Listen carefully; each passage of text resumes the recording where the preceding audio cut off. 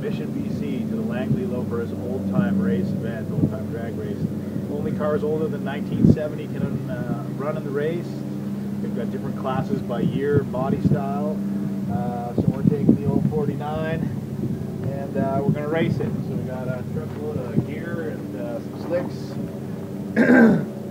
And that's where we're going.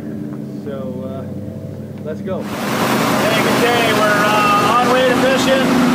Mission is about a 12-hour drive from our place in Carstairs, Alberta, Mission, BC, to Mission Raceway Park.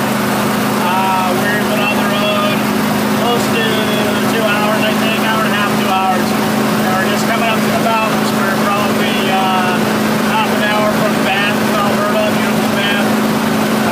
So we're carrying on in our lovely Fargo on the #1 highway, westbound in sunny Alberta.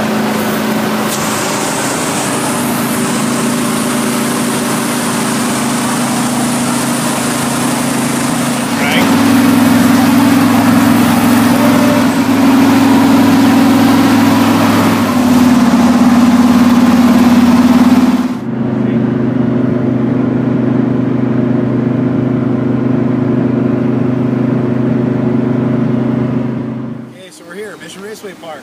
See all the enclosed trailers and motorhomes and all the big boys racing, and so we brought our stuff in the back of the truck. So see you inside.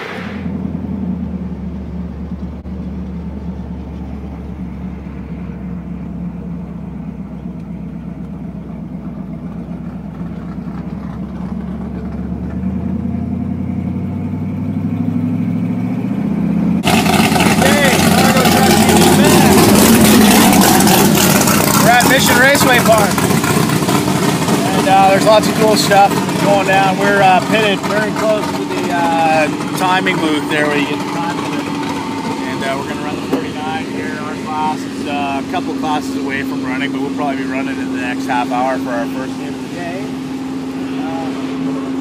That's a cool spot. You can see some cool stuff come down the road. We're pitted next to a really cool old vet with a I believe it's a 57 vet with a blown big block drag car. You don't see vets, there's drag cars very often. And this 38 Chevy next to it is very cool as well.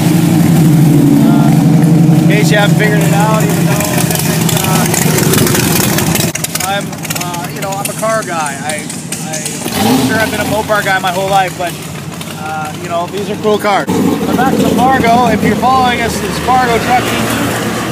We are for sure the only Fargo in competition, and for that matter, I'm relatively certain we're the only Mopar truck in competition. There's none of any year running at this event, just us. So stay tuned. Volkswagen powered Fiat going down the drag strip for Danforth Carnage, Dave Taylor. From Carstairs, Alberta, that 1949 Fargo pickup truck, TCS side of the racetrack. Gary Cassidy out of Langley over there in his 55 Chevy. Things just don't get much more yellow than that.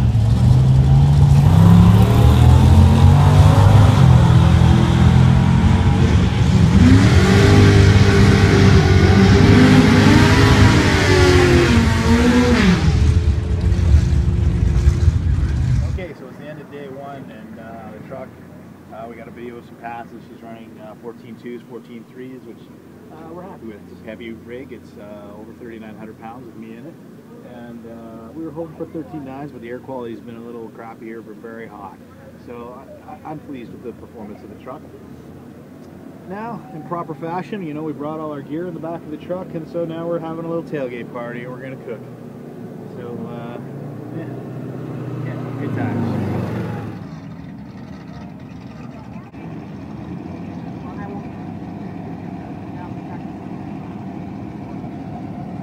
So Dave Taylor and Bob Schroeder.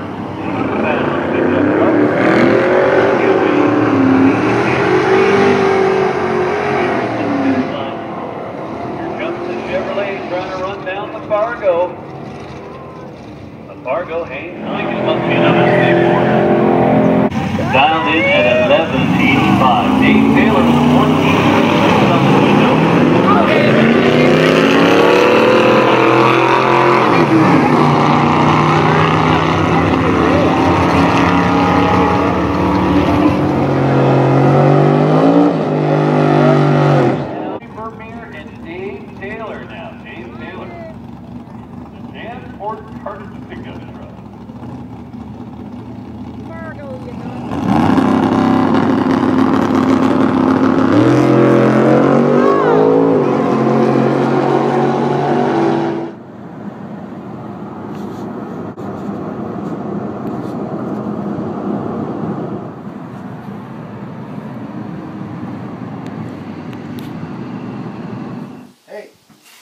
So we're back from Mission, BC, where we were racing the old Fargo here at 49. You saw the clip. She was running, 14.2s, 14.3s, around 93 miles an hour. I went 3 rounds. I red lit in the 3rd round. I don't mind going out on a red light. A racer once told me when I was first starting to race, and I think it's 100% true, is that if you don't red light once in a while, you're not trying hard enough. So in any case, 3 rounds, pretty happy. I'm pretty sure we were both, we were for sure the only Mopar truck in competition, which was kind of fun. There was another Fargo there we took some pictures of. There was a 47 with a blower, blowing small block Dodge. It was a cool little rig. But yeah, we're back, so we're very happy with how the truck performed. We drove it. The mission is a little over 1,000 kilometers so each way.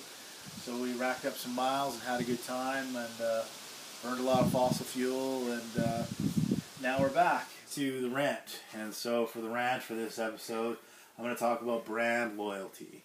And I think brand loyalty is also a bit of a problem in the hobby. Don't get me wrong, obviously I have brand loyalty. I've got, for that matter, like, I've got 3 Project Fargos. You'd think I'm a Fargo nut, but even if you broaden it to let's say I'm a Dodge guy or a Chrysler guy, a Mopar guy, whatever you want to say.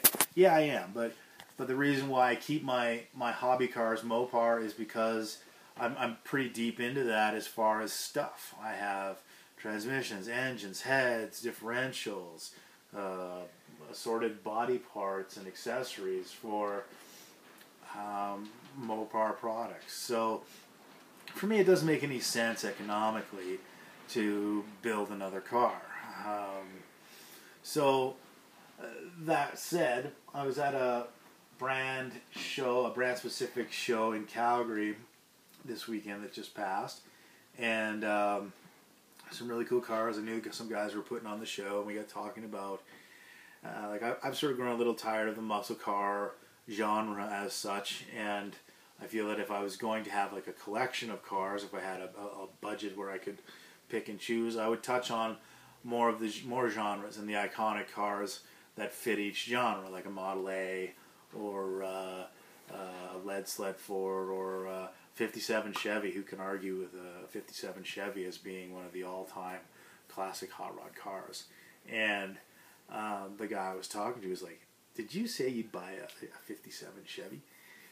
Yes, I did say I would. No one can argue the cool factor of a 57 Chevy. And so for me, it starts to bug me when I hear both, like, the only time I ever get defensive of my Mopars with like Chevy guys or Ford guys is if they start running it down. I say, "Oh, too bad it's not a C10 or whatever." I was like, dude, it's what it is, and that's the way it is. And I hear it the other way too, and I hear my Mopar friends trash talking, Chevys or Fords, and it's silly. They're all just cars, and so a cool car is a cool car. There are cool cars in every brand, and there are lame cars in every brand. And as for brand loyalty, like I say, I think it's overrated, and even into the modern cars. Okay, there are quality differences in the vehicles for sure, in some of them, in some of the models. But all the manufacturers these days are trying pretty hard. I work at a big 3 dealership, and all the modern manufacturers, the big 3, are trying very hard to have the best stuff because they don't want to be bailed out again. And I've driven a lot of new cars. I've worked on a lot of newer cars, and I can tell you this: there's virtually no quality difference between them.